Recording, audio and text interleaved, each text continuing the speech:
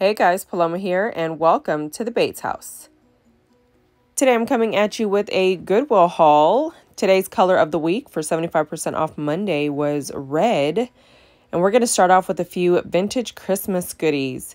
So when I saw these, I knew instantly that I wanted them. And when I saw the price, I was like, oh yes, because they were gorgeous. They are a fantastic size. They're not the itty bitty houses. But when I took them out of the packaging, I couldn't believe my eyeballs, guys. These are the Thomas Kincaid Hawthorne Village Christmas houses. OMG. They came with a few little people and a cool little car, and they light up so beautifully. Each one came with their power cord. All of the light bulbs worked. I was just in absolute love. And for $4 a house with the little people and a car, I was just amazed. Now, if you don't know, Thomas Kincaid houses resell for buku dollars, okay? Each one of these houses could go for an easy $50 a piece, not including the shipping. There's lots of like 10 that sell for above $500, and I have 3 houses here at $4 a piece. There was no losing in this one. I think my favorite house has to be the last blue house, but I love the fact that Santa's Workshop has a tree with lit up ornaments. This set is super exciting. I cannot wait to take them and find a way to plug them in under the Christmas tree so that they can be surrounded by my tree train. It's just going to be so beautiful, and I will definitely share that with you on Instagram whenever I get to that point to be able to set it up and put it under there. But for now, let's just enjoy the magical beauty of these beautiful Thomas Kincaid houses.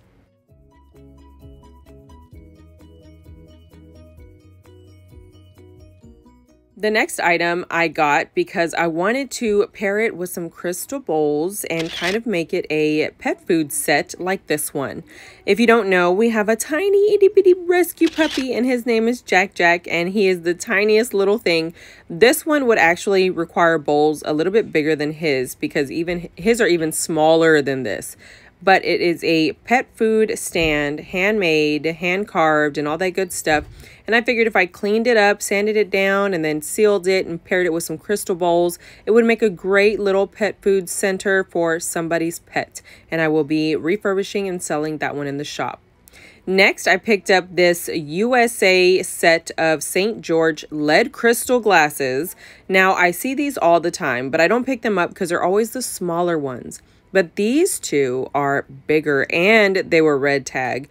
They were regular price $4 with the red tag that made them $1 a piece for super heavy, gorgeous lead crystal, USA made. That was my purchase point. I needed it to be USA made. So I picked those up.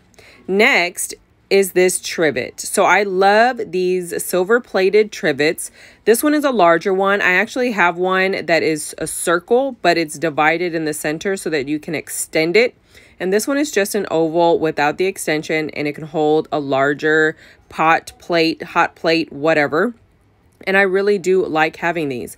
This one was priced at $3. And I also picked up a vintage grater. I have modern stuff that I am slowly trying to work out of the house with vintage pieces that have wood handles and stuff like that, because I want to go authentic vintage, and for me it's important. So at the bottom, I'm actually going to attach a hook so it can hang on the S hook in the kitchen. I'll show you on Instagram whenever I do that.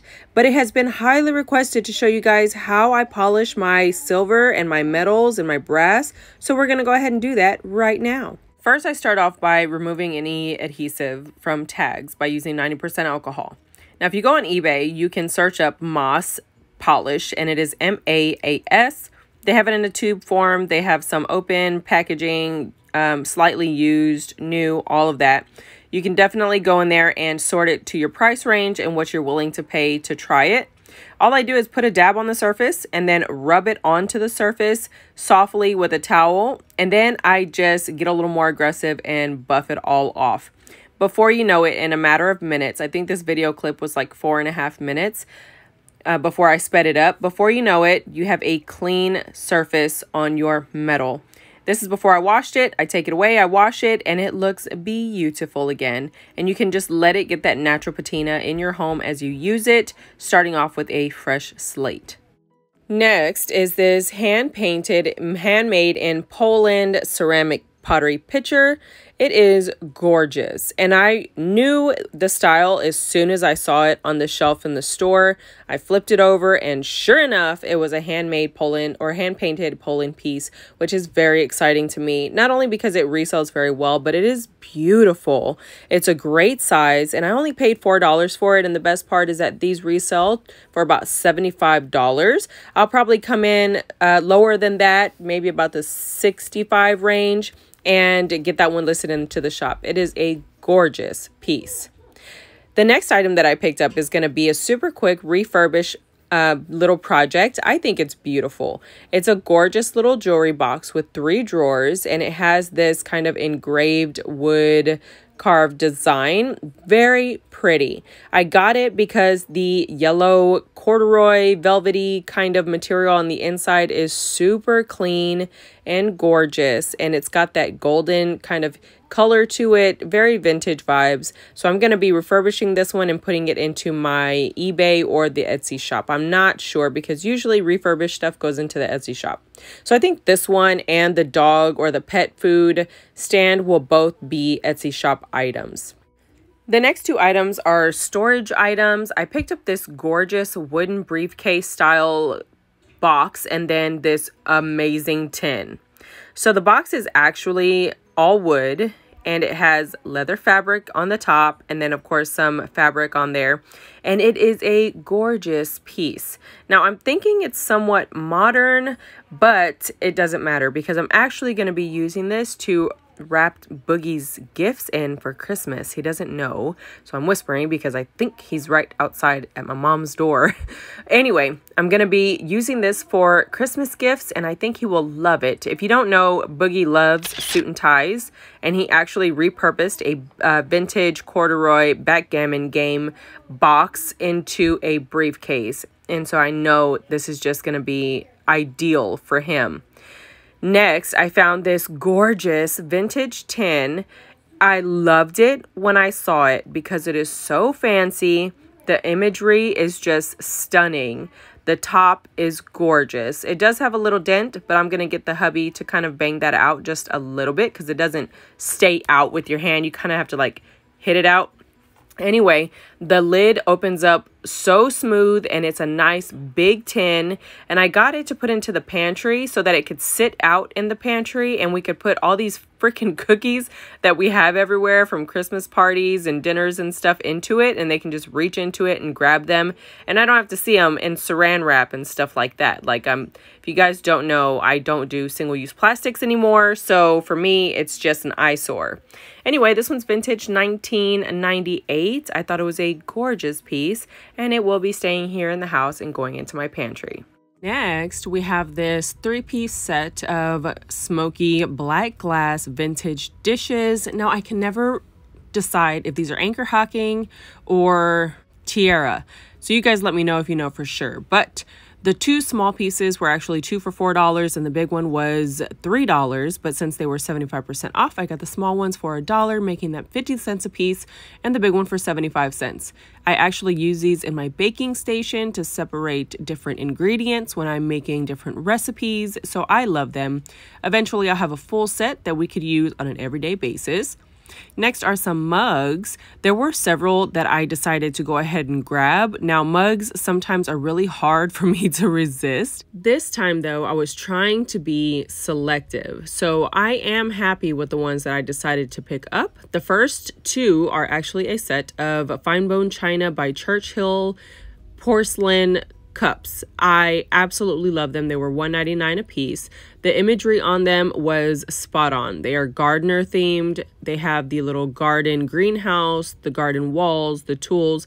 Absolutely adorable for $1.99 each, and those are definitely going into the shop. The next set was a set of 2 cups that I actually saw there at regular price, but they were red tagged this week. They are the Casual Images by Lennox Rose Garden print mugs. I absolutely love these, or not mugs, but cups. But For me, they were a great size, and at 75% off, they were only a quarter a piece, so I felt like it was more of a benefit to get them at the quarter than to get them full price because it was only 2. Next is this grandpa mug. I actually have a grandma mug that is identical, and I cannot wait to pair the two. It's in my fall market stash, so I'm going to have to pull it out of there and put these in the shop because they are too great as a his and hers vintage mug set. Can't wait to get those listed. Next, we're going to take a look at some Christmas goodies. There are several items here that are absolutely adorable and very good quality product. I am only keeping one, which is very hard because I love all things vintage Christmas vibes. So for me, this is a tough one. The first item is this gorgeous spoon rest. It was $3 and I believe it is Christmas toile. If that's how you pronounce the word, it's T-O-I-L-E, I believe. I'm not really sure. I always get it wrong. But it's a beautiful spoon rest, and it was $3. This one is already listed in the shop. Absolutely adorable. There was one that was a double spoon rest that sold on eBay for, I think, $25. So I think my price is fair. The Lennox American by Design salt and pepper shakers are actually brand new. They haven't been used. They haven't been filled. The stickers are still on the bottom. And these were $4 for the set. I thought these were absolutely adorable. If I didn't already have about 20 sets of different kinds of vintage Christmas salt and pepper shakers, I was going to keep these. So not going to keep them. They're going into the shop and somebody will love them, especially because they're brand new, never been used. The next item is a Spode candle holder. It has a nice little thumb rest on there, adorable little ring to carry your candle around. I was actually testing this candle that I found in a huge little set for $5, and I wanted to see if it dripped. It doesn't drip, so that's pretty awesome. You can burn it, let it burn, and you won't have to worry about any spillage. So I did keep that one for me. That one was $1.99. Next is this Cheese and Thank You, Let the Snacking Begin cheese board and spreader. Absolutely love things made by Mud Pie. Mud Pie, if you don't know what it is, it's a brand that's pretty similar to Ray Dunn. If I'm not mistaken, they've kind of been around the same amount of time. And the Mud Pie brand actually uses more of a typewriter font, which is something that I am very fond of. And I think I like Mud Pie more than Ray Dunn, just because of that. I'm a huge typewriter lover. I'm a huge book page, like vintage book lover. And that just kind of resonates a little more with me. Anyway, this one was $3. I did pick it up. I'm going to clean it up and get it all beautified and put into the shop because Mud Pie does very well for me. Next is this 2-piece set of hand-blown Mexican swirl glass stemware. I absolutely love this stemware. A friend of mine loves the margarita glasses, and I just thought these were a unique piece. You know they're hand-blown whenever they have the broken piece off the bottom where they break the glass from the whatever the thing is called. I can't remember the tool. It's like a long metal stick. Anyway, they break that off, and that's how you know it's hand-blown. But I do love the swirl factor because I don't see that too often in this style of glass, or I haven't been able to find them often. So I can't wait to get those listed. Those were $1.99 a piece. Now, one of my favorite things to get from Goodwill is their fabric napkins and linens on 75% off Mondays. If you don't know, we don't use paper towels here in the house. I've kind of gone on a reduced waste and reduced waste of money journey. So for me, I like to spend my pennies on things that I can reuse and get a lot of use out of and just completely enjoy. The first set of napkins that we got are actually very big. They're like 18-inch napkins, and napkins are 50 cents a piece. I was able to find 5 of these gorgeous white linen and this embroidered edge napkin, and it's just so beautiful and so fantastic. I loved every single one of these, and I used this to kind of create a liner whenever I'm decorating tabletops or, hutch tops or whatever. And the next set is actually this Park Designs kind of canvasy, burlappy type fabric napkin. There were 4 of these, but the best part is that they were 75% off. So I paid 12 cents for each one of these. And I love incorporating fabric napkins into my everyday use. We roll them up, put them into a drawer, and then we use them for dinner every night. And they get funky with kids, but it doesn't matter. You pay 12 cents. Next are these. Now the lighting keeps acting funny with these because they're a little bit, not shimmery, but they're a little bit silky. So it kind of reflects the light. They are more of a goldish tone than this almost burlap color that's going on, but they were also 12 cents a piece. They are a very good size. So with this little replenish, I'm going to go through and kind of compost the ones that are all used and abused and tattered and just time to go, and replace them with the new ones. Next is this Pampered Chef apron. So excited. Now I'm not really sure what aprons go for. If I'm not mistaken, I think they're $2.50, but no more than like $5. So to get this Pampered Chef denim apron, I thought was an awesome score. So excited. Now I've never bought anything Pampered Chef full price, but I know the quality and I know why people pay for it. I always find it while out thrifting, but this is something that I would actually get use out of. Very practical, and I absolutely love this apron. So I got that as well. Next, this was a 75% off made in Bangladesh little suit top that I thought Boogie would absolutely love. He tried it on. It's a little bit long for him, but he actually likes to wear his suit coats as like jackets whenever it's a cold day. This one is a size 12 by Cat and Jack, but the cool thing about this one is that the sleeves are a little bit long, but with that gorgeous plum color inside, he can just roll up the sleeve and he looks adorable. Alrighty guys, so that is pretty much it for this Goodwill haul. I do hope that you enjoyed. Just to let you guys know, if you are curious in checking out the hashtag Bates House shop, feel free to do so. I have created a coupon code for you guys. It is a private coupon code just for friends to the channel, and it is Bates House. You can get 20% off of every purchase that you make in the shop. I really do appreciate your support. I appreciate when you come through and purchase things in support of me and my channel. That is how I create revenue. If you enjoyed this video, go ahead and give me a big thumbs up. It really does help with the algorithm. A lot of our channels are kind of being suffocated and not supported because the algorithm isn't supporting us. So if you could help it by doing that, I would very much appreciate it. Comment down below and let me know what your favorite find was, or what are your vintage vibes? What is your favorite vintage item that you incorporate into your daily life? Let us know. Also, you can follow me on my social media on Instagram at The Bates House, hashtag Bates House pretty much anything, and I will see you there. And that's it for this one, and I'll see you in the next one. Bye.